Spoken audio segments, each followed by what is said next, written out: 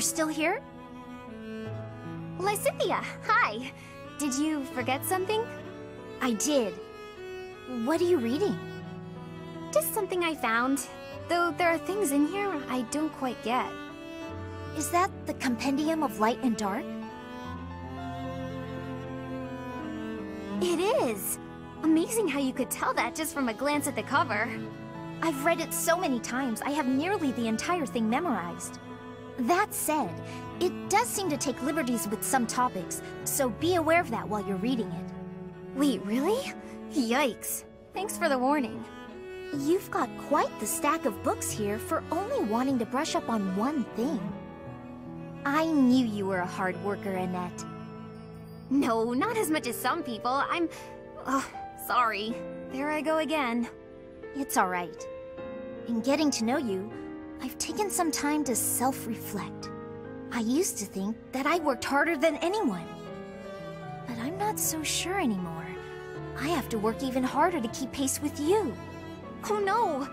But then I'll have to work extra hard to keep up with you!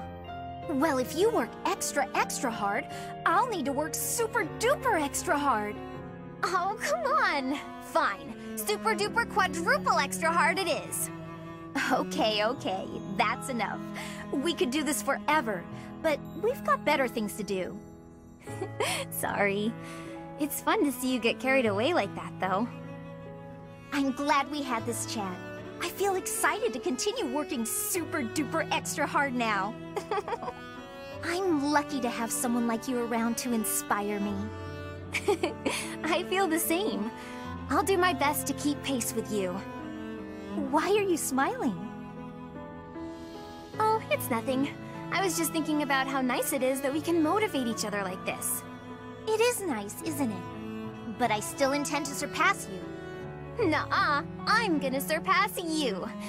But before that, could you explain this part of the book to me? I'm not quite sure how someone of your caliber is struggling with this one, but let me break it down for you.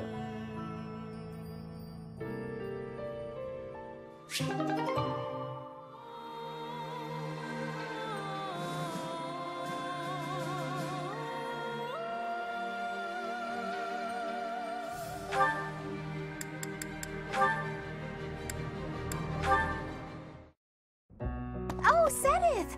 Good day to you, and farewell. Just a moment, Hilda. How are you feeling? Sorry? Oh, fine. I'm doing just fine. I'm glad to hear it. I had heard that you requested a substitute for your cleaning duty due to an illness. You really do know everything, Sedith. Just prior to that, you also asked for someone to take your place with table setting. I believe that was due to a wrist injury. It was not too serious, I hope. Ah, you heard about that. The wrist is all healed up, thank you. I seem to recall also that you declined to participate in a mock battle. That was due to a headache, yes? I have a very fragile body, you see.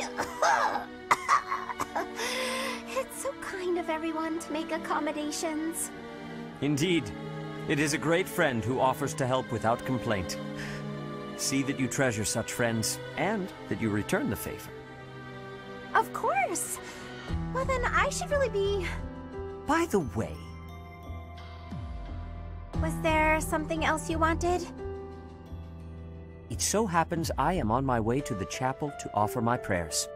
Would you care to join me? Oh no, I wouldn't want to intrude. I've already offered up all my prayers for the day. Marvelous. We must always remember to give our thanks to the goddess. It is essential that we offer our prayers to her each day, that we reflect on our deeds and strive to live as she would want us to live. For the goddess sees all that we say and do. Oh, Now, if you will excuse me. Of course. Goodbye now. How is Sedith so scary? It feels like he can see right through me. I guess that's his way of saying stop being lazy. I wish he'd just scold me outright. This is precisely why I try to avoid him.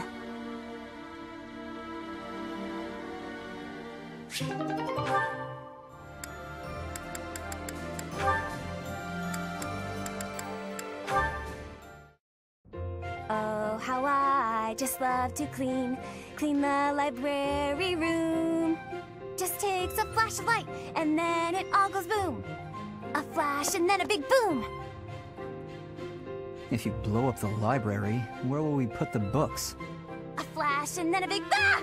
What are you doing here, Felix? I heard singing. You were watching me again, weren't you? Well, your skill is impressive, I'll admit. Oh, today of all days. I knew I should have chosen a different song. A different song?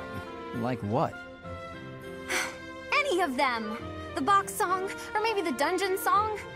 Now those sound interesting. No, they're just regular songs. Forget it. While you're here, can you help me clean up? I need the books on that shelf up there, but I can't reach them. Oh, sure, no problem. What? You're not going to sing anymore? No way! It's too embarrassing. And that song isn't even finished anyway. Ah, that's too bad. I wanted to hear what happened after the library was blown away. Hey, don't look at me like that. Okay, fine.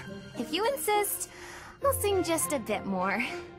Oh, how I just love to clean the library room.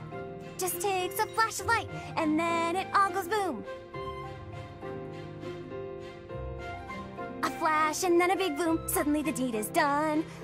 My, what a great job I did.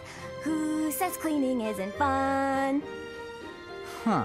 That doesn't really explain what happened with the library. Maybe they'll build a new one? Oh, this is so embarrassing.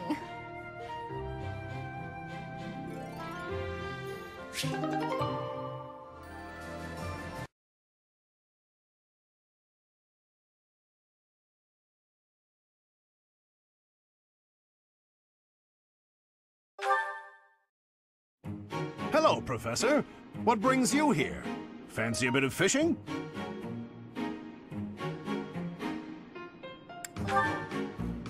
Are you looking for help with something? Ah, no. Your eyes tell a different story. You know, I can hardly go fishing without thinking of old Gerald. He and I would just sit here, casting our lines again and again. I'm no better at it now than I was then. Not a single nibble.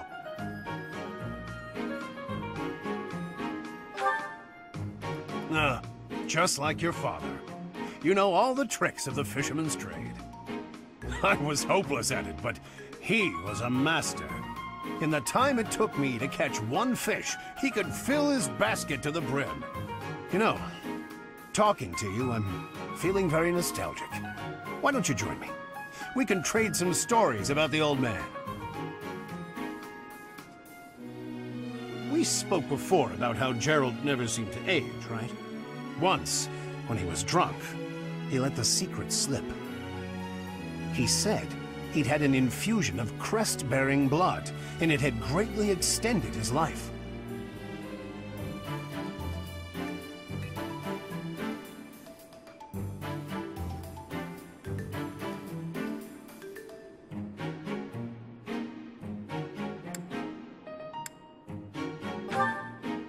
Well, we'd both been drinking.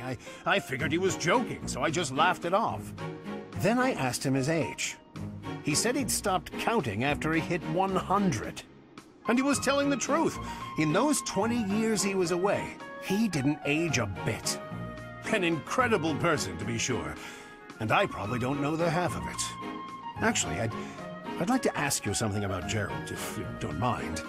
When Gerald was away from the monastery, what was he like?